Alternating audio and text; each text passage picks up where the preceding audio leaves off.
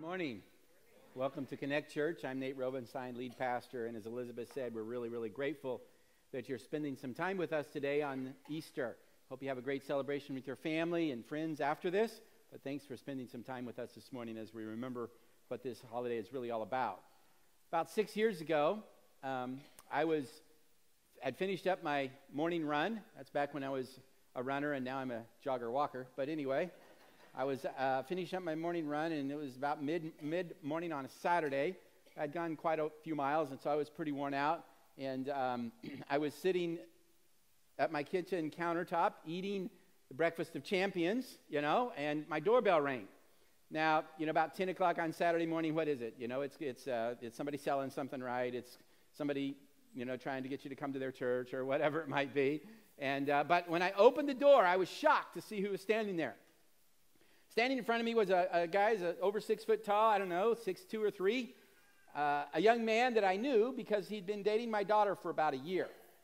But he lived in South Dakota, in Sioux Falls to be exact.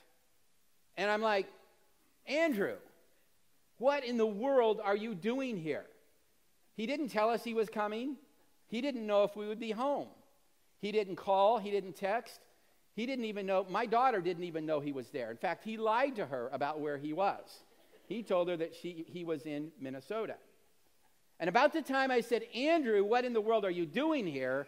It dawned on me what he was doing there. I'd been through this once before already. A little bit different scenario, but I'd been through this once before already. And of course, he was there to ask my daughter's hand in marriage. And how could I say no after he drove all that way? Smart guy, this Andrew. I did tell him, I said, this thing about lying to my daughter, this was a one-time exception. I will not stand for that. If you can assure me that was just for this occasion, we'll be all right. So I don't know if you've ever seen somebody in a context where you weren't expecting them, or somebody showed up in your life in a way that surprised you like that. But I imagine none of our surprises in situations like that would compare at all to what Mary Magdalene felt when she saw Jesus, when she was surprised by Jesus at the tomb. And that's the story from John 20 we're going to look at this morning. Now, we know this story. It's a very familiar story, but let's kind of back into it a little bit, and let's make sure we understand what's going on. Mary Magdalene came to the tomb that day, and she was confused. She was confused because her Messiah had died. And it was not just her Messiah, but it was the Messiah of the disciples and the crowds and the people that on Palm Sunday, or what we now call Palm Sunday, were shouting, glory to God in the highest and Hosanna. All these people had this idea in their mind, based on a lot of really good evidence, that Jesus was special, unique, and powerful, the Messiah. I mean, he was healing people. He raised, as we talked about last week, Lazarus from the dead. And now he was dead. And can you imagine sort of Mary's confusion, like, you couldn't stay alive? I mean, you raised someone from the dead. I mean, Mary was confused. And then when she got to the tomb, her confusion took another turn and increased as well. Because when she got to the tomb, she at least was hoping to see a dead Messiah, but she got to the tomb and there was no Messiah. The body was gone. So her confusion went to another level, and she was like, I can't even grieve him properly now, let alone all my dreams and hopes about who he was going to be are gone. But now I can't even grieve him properly because even my dead Messiah is gone. So when she saw Jesus alive, as we'll get to in a moment, and spoiler alert, we know that happened, right? But when she saw Jesus, she was shocked. In fact, she was so shocked, she had a hard time even believing it was true. And so this morning we want to look at that, and I want to just sort of have a statement that we kind of explore this morning, and that is this, that Jesus sees our confusion and he offers us resurrection. That Jesus sees our confusion and he offers us resurrection. So I wonder if we can, before we go into the story, if we can put ourselves in this story and ask this question, do any of you ever have confusion in your life? I don't mean like you can't find your way home or you forget people's names. That confusion exists, right, for all of us at some level. But I'm talking about the confusion of life not going the way you thought it was going to go. Like, can anybody relate? Like, did anybody sit down when they were, let's just pick an age, let's say 12, and you decided this is how my life's going to go, and you mapped it all out, and so far, at whatever age you are now, you're on complete track with what you mapped out. I mean, and we all have these things in our life, right? These things that happen where life takes a turn and a twist and a crisis and a death and an unwanted divorce and one unwanted health issue and an unwanted financial burden and even good things, right? Surprises can come in. Like our life doesn't go and we get confused. And if Mary found something in the resurrected Jesus that was helpful to her, perhaps those of us who have that confusion in our life might find something as well. When our expectations don't line up with our experiences, life can get confusing. So let's see what we can learn from Mary. So John chapter 20, if you have your Bibles, you want to open that up. There's some chair Bibles among some of the chairs below and the chairs in front of you. It'll also be on the screen. So don't worry about it, but if you'd like to follow along in your Bible on your phone or your app, however you want to do that, we're going to be in John chapter 20. We're going to be at verses 11 through 17. That's page 1052 there. Those chair Bibles, but while you're turning there, getting ready to go, let's just get that story context going a little bit.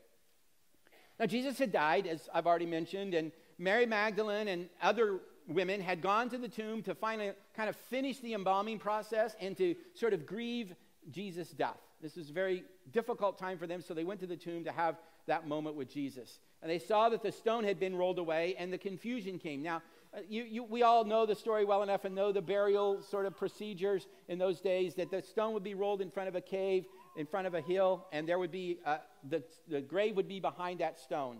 And the body would be in that grave until it sort of decayed, and then the bones would be collected and kept somewhere else. But Jesus' body was supposed to be there. And when Mary got there, the stone had been rolled away. And we say, yay, the stone was rolled away. We write songs about it, right? But that's not how Mary felt when she saw it. Because when she saw it, she assumed grave robbers. She assumed somebody has taken his body for some reason. And so Mary was not at all excited about this. It created the confusion. So she goes back and gets the disciples, and Peter and John run ahead, and they go into the grave, and they go inside the tomb, and they look, and they see the linen cloths lying neatly there in the grave, and they note that that's different than what they would think if grave robbers had come. They would think that it would have been disheveled, or there would not be there at all, but here's these strips of linen that the body had been wrapped in, laying neatly, and that caught their attention. And the Bible says that they believed, but they still did not understand what the scripture said about the resurrection, that Jesus must raise from the dead. They believed, but they didn't understand. Can anybody relate to that? Like, if you can't relate to that, I'm not sure you're really believing. I've got to be honest with you. Because the story we believe as Christians is pretty crazy. We believe God became flesh. We believe he I don't want to be like weird, but he came to this earth through the birth canal. That's what we believe, that the creator of the universe, that's how he came. And we believe that he died in our place. And so this story that we believe can kind of be confusing. And sometimes we believe it. We know it's changed our lives, but we don't always understand it. And so Peter and John were kind of in that place. And Mary was confused, and Peter and John believed but didn't understand. So I would say that's confused. They were a bit confused as well. And that's where we pick up the story in verse 11. Now Mary stood outside the tomb crying. And as she wept, she bent over to look into the tomb and saw two angels in white. Again, we say, angels. And they were like, no, angels were oftentimes bringing news that would scare people. Like, we get excited. Angels, no, this was probably like, more confusion. Two angels in white, seated where Jesus' body had been, one at the head and the other at the foot. They were crying. They asked her, woman, why are you crying? They've taken my Lord away, she said, and I don't know where they have put him. At this, she turned around and saw Jesus standing there, but she did not realize that it was Jesus. She did not realize that it was Jesus. The man that she had seen as the Messiah, that she had worshipped as the Messiah, that she had put her hopes in for setting up the kingdom of God on earth, she didn't recognize this man that she had seen multiple times. You know why? I think it's because she was in deep grief. Have you ever been in such deep grief that life doesn't it gets confusing and hazy and you don't remember things? If you've gone through deep grief, you'll remember there's times of like you don't even remember that week or that month in your life. And Mary was going through this deep grief, and she didn't realize that Jesus was standing there. And so before we get into the story of the resurrection that changed the world, we have to get into the grief and the confusion that Mary felt in this moment. And I want to take a little bit of a caveat here because I want you to know that at Connect Church, as a part of the Wesleyan denomination, we believe in the bodily resurrection of Jesus. And so because there's some people that say, this group of nobodies, and that's really what they were without Jesus. We would not have known of Peter and John and James and Mary Magdalene and Judas and all the characters. We would not have known it. They would have been fishermen that just went through the annals of history that we would have never known. They were nobodies. And there's sort of a line of belief that these nobodies had sort of a collective group epiphany about the teachings of Jesus. And that Jesus didn't really rise from the dead, but sort of the teachings of Jesus rose up in their spirits. And they all kind of got together and they thought, you know what? Jesus really was something special. And so let's resurrect his ideas and let's use that idea to change the world. And George Weigel disagrees with that understanding, and I agree with George Weigel. George Weigel says there's no accounting for the rise of Christianity without weighing the revolutionary effect on these nobodies of what they called the resurrection.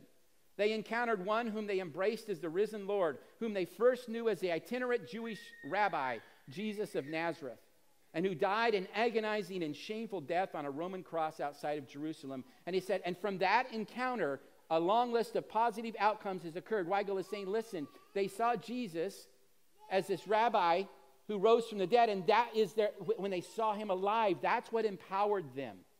That's what empowered them to change the world. Here's some of the things that group of people did. They gave a new dignity to women in contrast to the culture around them. They did that not as a campaign, not because they got together and strategized, but because they believed the risen Lord. And the risen Lord, who did he speak to first? A woman. And when they saw that, and they saw the dignity that Jesus gave women, because the Lord was alive, they began to give dignity to women. They began to raise them in the social stratus. They had a self-denying health care that provided care to those who suffered from the plague. When no one else would, who stepped forward to help those in need when the plagues hit in Rome? It was the people who believed that Jesus rose from the dead. You know why? Because they weren't afraid to die. Because they believed that Jesus, who we follow, has risen from the dead, and he promised that we too would rise in life with him. And so it was not an idea that, hey, we should be like Jesus. It was like, we saw Jesus, so we should be like this. It was something deep within them because of what they experienced. They began to focus on the family and growing healthy families. They were willing to embrace dying as martyrs, not because of an idea that, well, Jesus taught us how to love one another, so we should die for that. No, it's because they saw the risen Lord and they knew the risen Lord. They lived as if they knew the outcome of history itself. Weigel suggests that the social changes that followed Good Friday occur only if they actually believed in the resurrection of Jesus. And I would concur with him.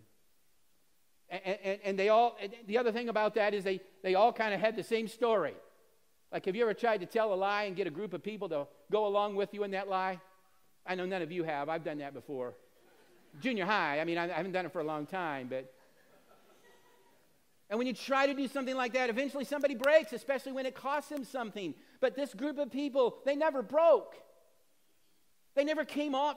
I'm talking about the intimate ones, the ones that hung up, the disciples in this small group. They never broke. They never changed their story.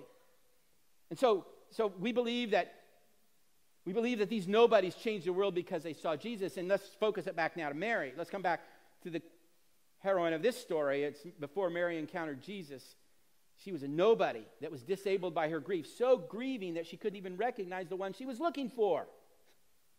But after she encountered Jesus, she became a part of a revolution of love that changed the world. But I'm getting ahead of myself a little bit because she hasn't recognized Jesus yet in the story, so let's get back to the story. We know she's going to, right? You've read the story, but let's get back to it. Jesus asked her a question in verse 15. Woman, why are you crying? Who is it that you're looking for? And thinking he was a gardener, she said, Sir, if you have carried him away, tell me where you have put him, and I will get him. In the Connect Church, we've been going through a series called Visible. You saw the bumper video where we asked the question, where we're looking at the questions that Jesus asked people in the book of John. Questions that sort of drew them out and made them visible where others saw them as invisible or didn't see them as visible. You can't see someone as invisible. Think about that. But Jesus made them visible because he saw them and gave them dignity And here's another example. And the question this morning, woman, why are you crying? That's a sermon in itself. But the second question that I want to focus in is, who are you looking for? Jesus asks Mary, before he reveals himself, before Mary recognizes, who are you looking for? Well, if Mary were to answer that question, she would say, I'm looking for a dead Messiah. Like what I want right now is to be able to grieve the one who I thought was the Messiah, the one who I thought was going to change everything. And I've lost that, but who Mary was looking for in that moment was just a body that she could grieve and mourn over and do what needed to be done for a body in that culture. And when Jesus, what she found was Jesus who surprised her and transformed her life. She found the resurrected Lord. Verse 16, Jesus said to her, Mary. She turned around and cried out to him in Aramaic, Rabboni, which means teacher. I preached on this several years ago, and I talked about how when Jesus said her name, reminds us what John says in John 10:10, that Jesus knows his sheep by name and his sheep recognize his voice. And here's Mary, when Jesus says her name, all of a sudden, she recognizes Jesus. And in this moment is when her confusion becomes resurrection. She doesn't have all the answers yet, right? Like, there's still a lot of questions in her mind. I'm sure she didn't figure out her whole theology of Jesus. But in that moment, what she had been looking for was standing right in front of her, and she recognized that this person, Jesus, is alive. And it took the early church a long time. In fact, we're still trying to figure out exactly what it means that Jesus is alive. But when we encounter Jesus, we know that he is alive. And in this moment, Mary's confusion turned into resurrection. Jesus was alive and standing not on the porch like my future son-in-law was, but in front of the very grave that could not hold him. And the early church began to process this. And Paul began to write about this. And as the early church began to say, what does it mean that Jesus is alive? They kind of settled on, you can see kind of two things that the early church really grasped about Jesus being alive. First of all, they began to understand that if Jesus is alive, that means that his death on the cross was not just an accident, but that it was a part of a plan. And they began to think about that, and they began to think about the things Jesus said about, and they began to think about the Old Testament history of the Passover and the Passover lamb and the blood over the doorpost, and they began to process, I see now Jesus was saying that he's going to die in our place, and he's going to absorb all the evil of the world so that he can give us all of God's love. And when you begin to read the Apostle Paul, many of his writings are about processing what it means that Jesus' death on the cross, what was the death of Jesus on the cross mean? But you know what? None of that would have mattered if Jesus hadn't risen from the dead. If Jesus hadn't risen from the dead, he'd just be a martyr who died for a cause, a martyr who died for some ideas of serving one another and loving one another. And culture says, no, we're not going to do that. We're going to kill you. And we might have admired him, and we might have honored him. But we might not even remember him if he hadn't risen from the dead. And the early church began to process that quite quickly, that, his resurrection means that his death has validity. And the second thing they processed quite quickly, and again, Apostle Paul, 1 Corinthians 15 especially, says, wow, if he rose from the dead, and he calls himself the first fruits of the resurrection, they begin to think about the things he said. They began to look at the Old Testament story and realize there's a Messiah who's coming to establish an eternal kingdom. And it dawned on them that if he rose from the dead, so will we. And so think about what the early church and what Jesus shows Mary in this moment. And again, Mary didn't get that all in that moment, but the early church, they saw Jesus as the one who has something to say about their past sins. Something good to say, that we can be forgiven, that we can experience God's love, that guilt and shame that we carry around, those things that we try to hide, those can be forgiven and washed.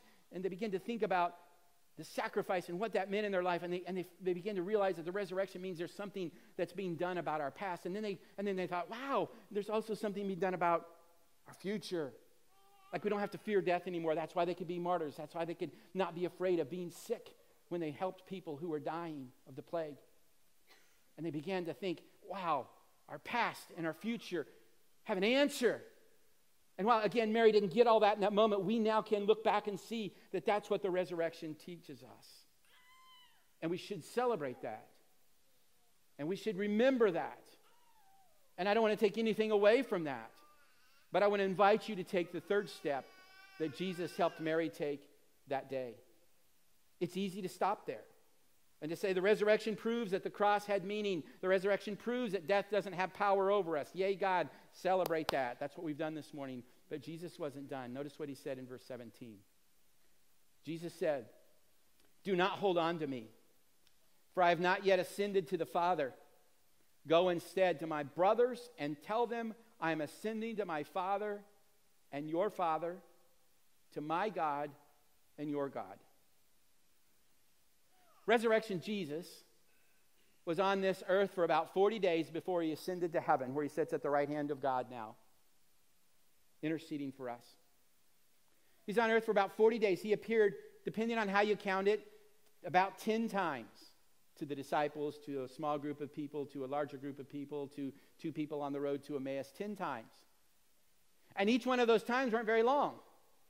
I mean, we don't know for sure, but it clearly was less than a day in all those cases. In many cases, it seems to be like just half an hour, not very long. So where was he the rest of the time?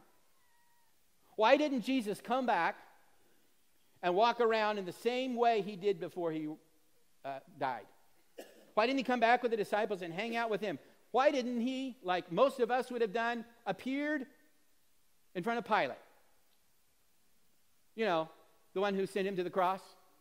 That's what I would have done. I would have waited till about 3 in the morning.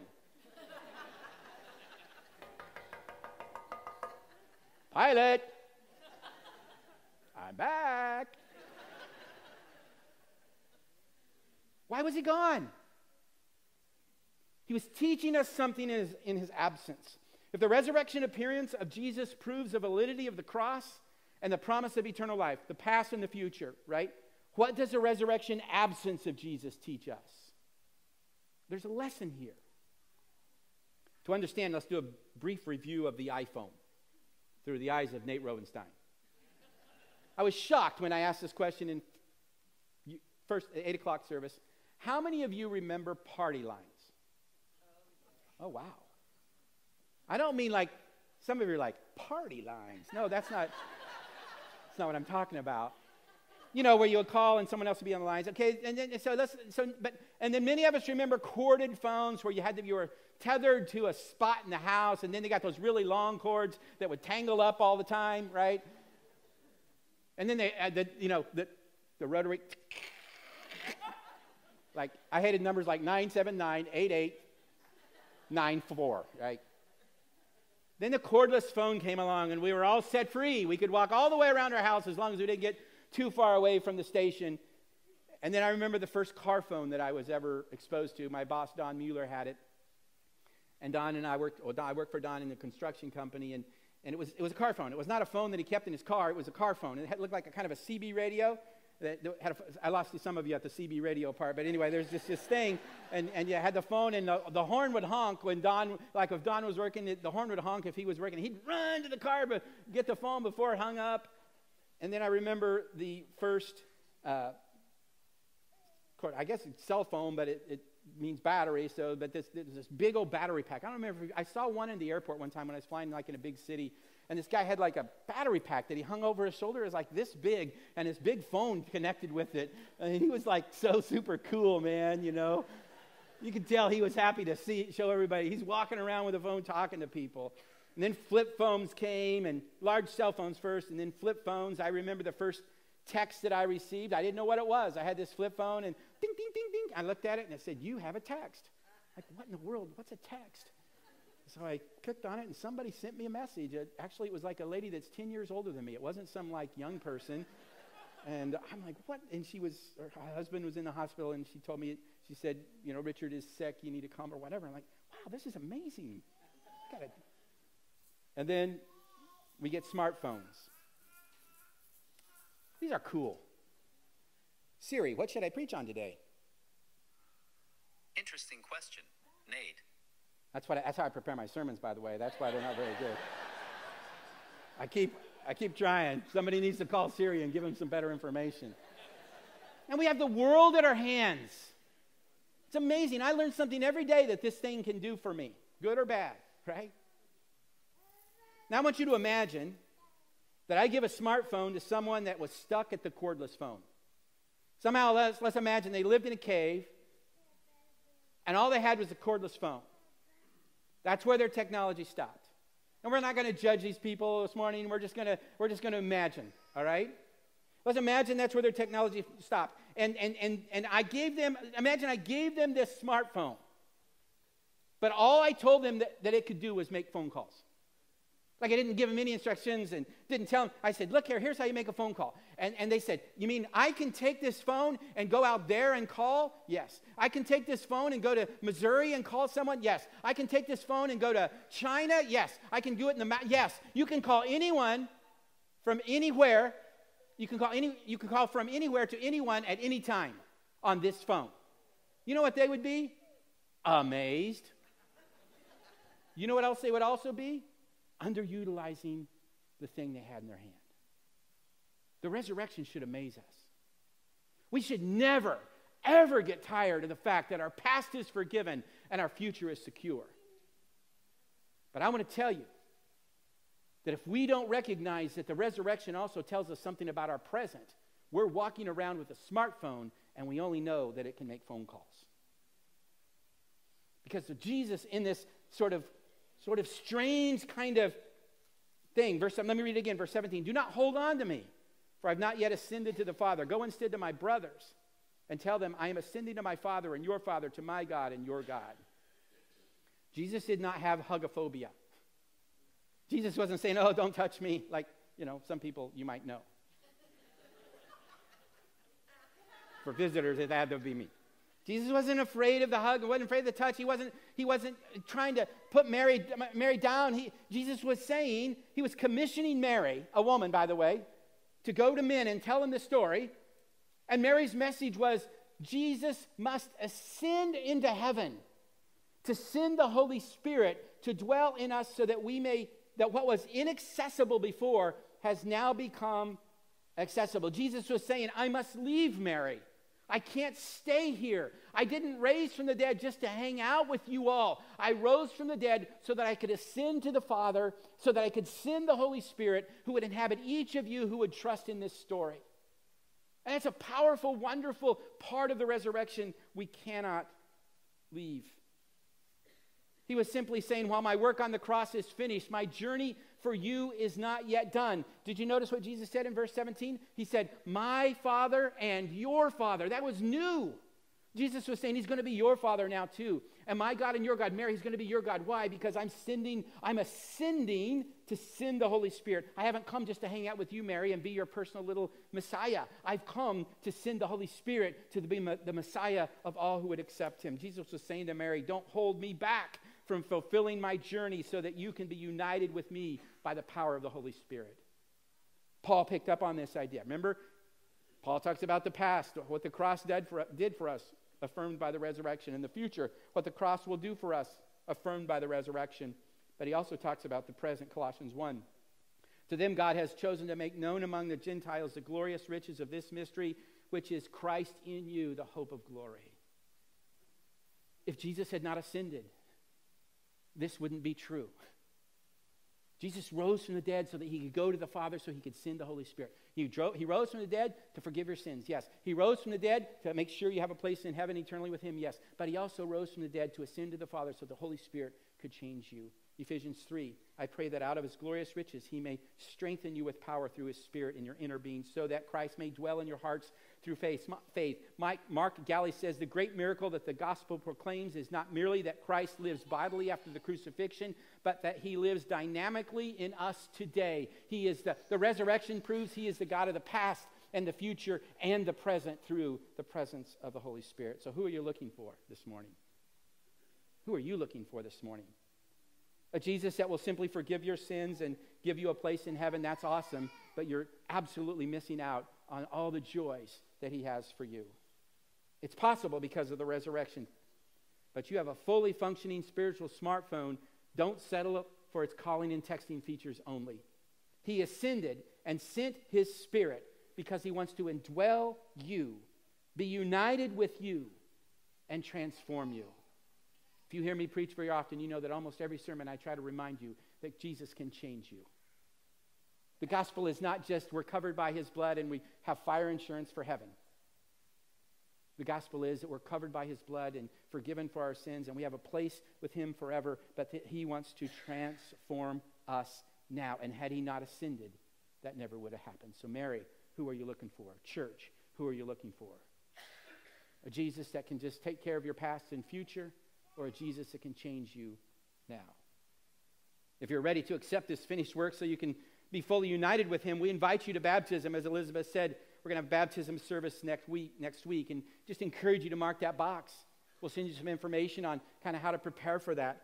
But we hope that many of you will decide to make that step, because that step is really an acknowledgement of the fact that I acknowledge I'm a sinner, that my past needs forgiving, that there's stuff I can't resolve. And it's acknowledging that I want Jesus Christ to carry me into eternity, but it's also inviting the Holy Spirit into your life now. And you're acknowledging through baptism that you need him to forgive your sins, to indwell you now, and to prepare you for the future. It's very humbling, baptism. It's intentionally that way. You go into the water, you're dying to self. You're saying, I can't overcome these sins. I can't secure my own place in heaven. I can't deal with the condemnation I feel. I need the Holy Spirit. You die, but you raise in new life. So if you want to participate with us in baptism next week, we invite you to do that. But for all of us, I invite you to remember that the resurrection is not just about our past and our future, but about our present. Because he ascended, the Holy Spirit has descended to transform us. So God, we pray that you would do that. We pray that we would be open to your transforming presence in our life. In Jesus' name, amen. To prepare our hearts for baptism, let's watch what happened last time we had baptisms as we prepare to sing one more song after this video.